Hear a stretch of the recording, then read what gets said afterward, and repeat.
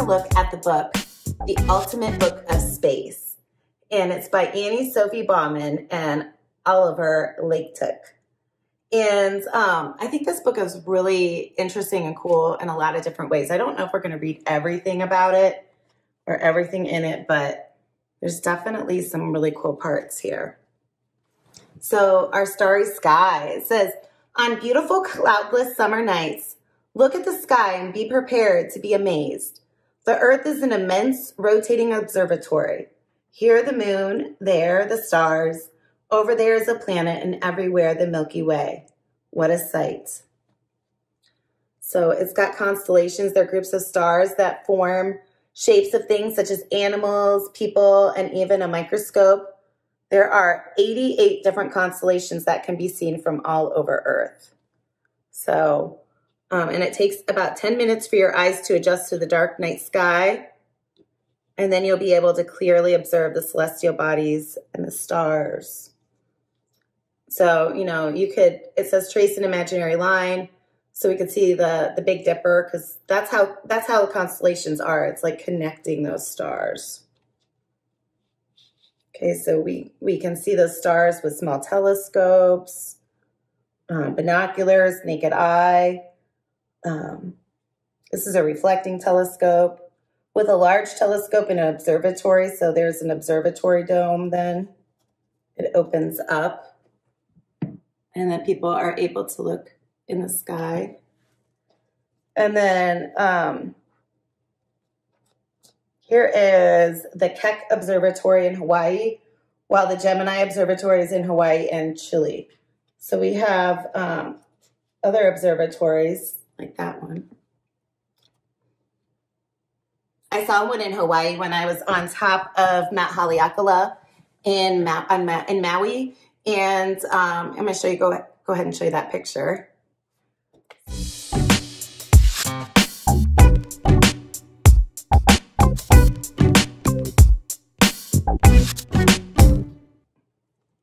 Isn't that cool? I mean, these are real life things. So we're just looking at some different images here. It says the moon is a celestial body that orbits the Earth as its satellite. The sun illuminates it. And the Milky Way is made up of billions of brightly shining stars.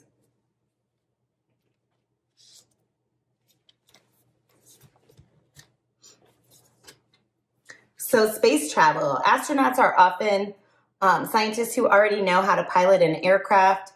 To go to space, they must train for at least 8 years. They learn to withstand the extreme conditions of space, and they need to know how to deal with any situation and problem that might arise. So they do lots of different training here. So it says in Earth, we are held to the ground by gravity. In space, this is not the case. Instead, we fall continuously toward Earth, which gives the impression of floating. You know, it gets some time to get used to. So, you know, it says the boat, blah, blah, blah, blah, I can't speak. The body floats in water as if there's no gravity to simulate the conditions of space. Astronauts sometimes work underwater in a pod.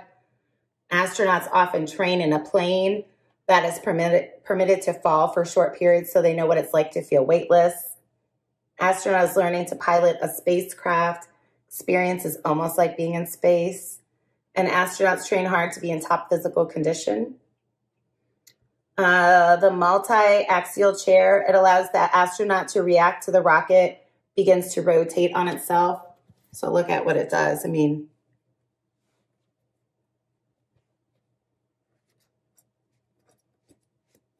I was in one of those when I was much younger, like a teenager, just to kind of see what it's like, but it was like a standing one. But it's definitely an interesting feeling. So they really prepare astronauts so that they know what to experience when they're in space. And so it says, leaving the Earth in a rocket is not easy. Astronauts prepare themselves for leaving the journey in the special vehicle. So the centrifuge is at full speed, and in the cabin, astronauts experience the same sensation as when the rocket takes off and when it enters the atmosphere. So the astronaut is sitting in a chair that is identical to the one in his future rocket. So these are all preparations. And so we also have the astronaut suit. So it says there's no atmosphere in space to block the sun's harmful rays. It is very cold or hot, so there is no air to breathe.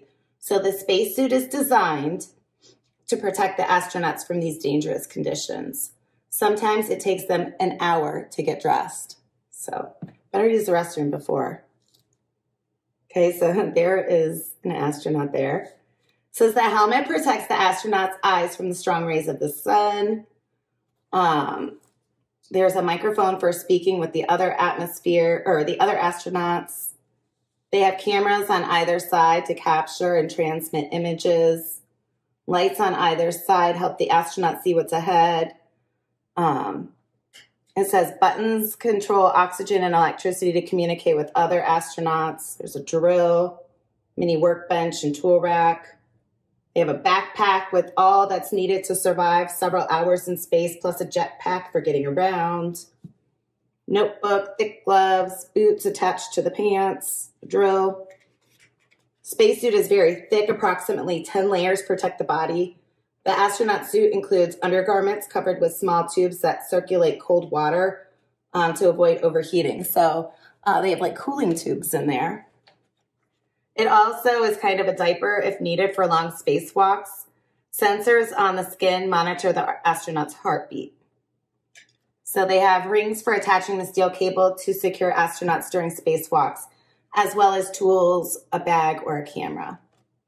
So all of the parts of the astronaut spacesuit are definitely important for one purpose or another. So we're going to look at some of the rockets. It says rocket engines are immensely powerful and able to propel the vehicles far above the Earth. We first use these vehicles to launch satellites and then animals into space before sending human beings. So we've got all these. So the first one was the Russian one, the Semyorka rocket in 1957, and it says Yuri Gagarin was the first man in space. He traveled Vostochny rocket in 1961, and the first woman was Valentina Tereshkova in 1963. So they also had our first passenger rockets let's see here. So in 1957, we had Laika the dog. In 1959, Miss Baker the monkey.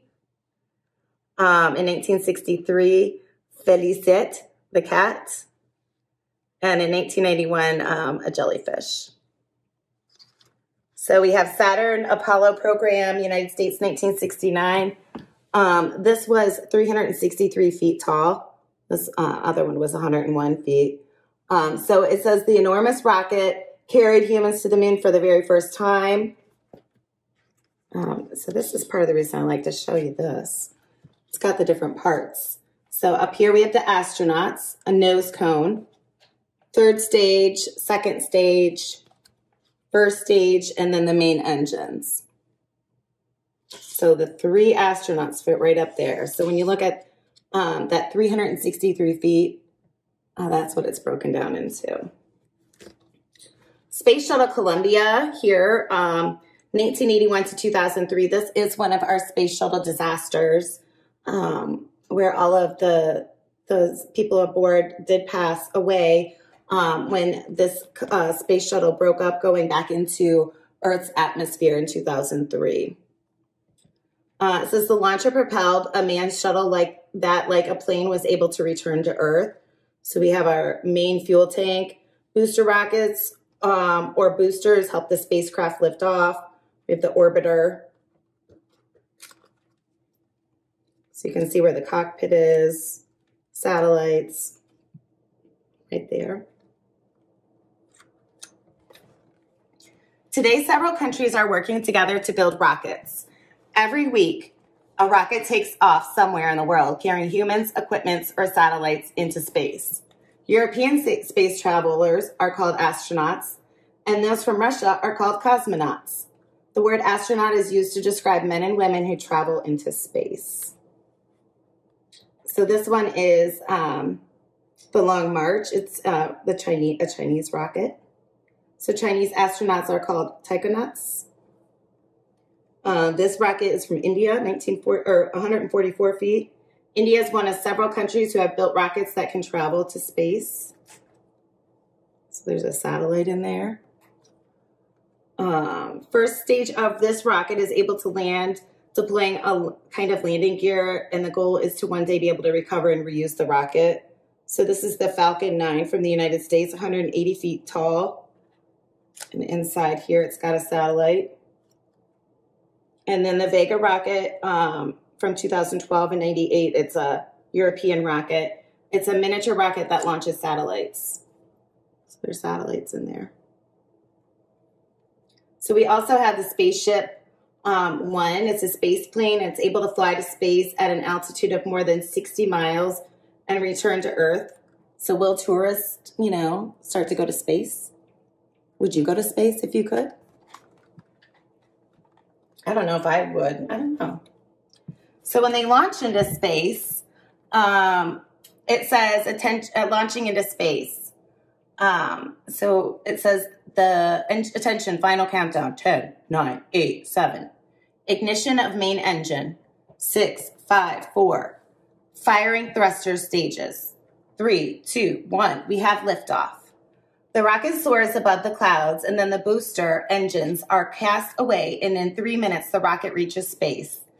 The rocket jetsons its nose cone and then its stages. Less than 30 minutes after landing, its satellites or manned capsules assume an orbital trajectory, and so begins the long journey around the Earth or further into space. So we have all these parts here that help it go into space. So really, they're meant to break apart. You see the different parts here? So we've got the manned spacecraft up here. It orbits. We've got stage 3. Looks like stage 2, stage 1 with the thrusters. So those do like all come apart until it gets to certain parts here. Oops, sorry, I gotta back up a little. So sometimes it says the launch of Ariane 5 that contains 2 satellites. You can see that. So they all kind of, like I said, they all kind of break off. But, you know, we have to have rockets to get them up into space. All right, let's look at the next one. So the International Space Station. It's a Soyuz spacecraft that's approaching. It's going to dock at the International Space Station, or the ISS. 6 astronauts of different nationalities continuously at work in this large structure, which is just stationed 240 miles above Earth. So, you know, when astronauts go out there, they are tethered. It's kind of a spaceport where different types of vessels dock, including manned capsules and cargo ships with supplies of food and equipment. So then they can connect here. We've seen a lot of these images, like them eating, playing music. Okay, and here is like the Russian module. Somebody tethered so they can go out and do work. They study, you know, plant and do things like how plants live in space. So they have a robot arm for clasping and moving modules or assisting astronauts on spacewalks. The ISS orbits the Earth 16 times per day, so it goes around that Earth. Pretty interesting. So, you know, the Earth view from space, we've talked about that. And we definitely have all of these satellites orbiting in space as well. Okay, there's our solar system, which we know about. See, I'm not reading all of this. Okay, Sun, Mercury, Venus, Earth, Mars. Those are our inner planets. I still have students that were getting those wrong, so make sure that you know that order. Jupiter, Saturn, Uranus, and Neptune.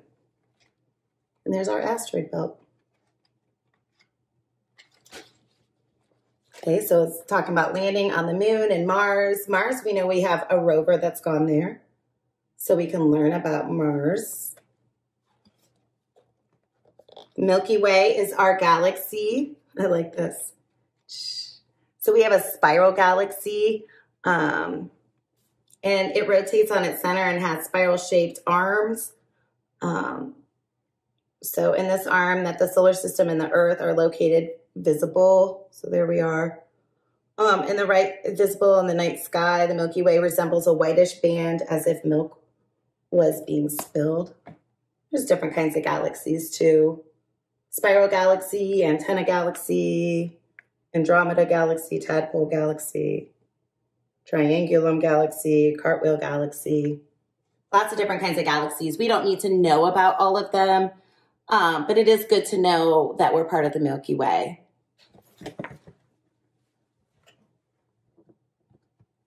And that is it. So, and like I said, I wanted to share this book with you because I think it has a lot of really great extras about space. So I hope that you learned something from reading it. That's all from me. Take care. Peace.